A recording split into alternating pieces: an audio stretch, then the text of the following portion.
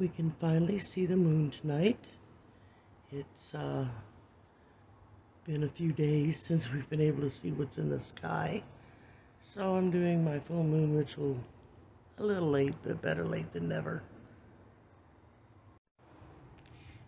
And then here I have